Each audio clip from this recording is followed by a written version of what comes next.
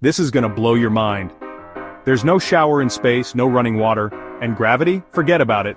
So, how do astronauts manage personal hygiene floating hundreds of kilometers above Earth? It starts with no-rinse body wipes. Think of them as high-tech baby wipes. Gentle, effective, and no rinsing needed. For hair, they use no-rinse shampoo. Just massage it in, towel it out, and voila.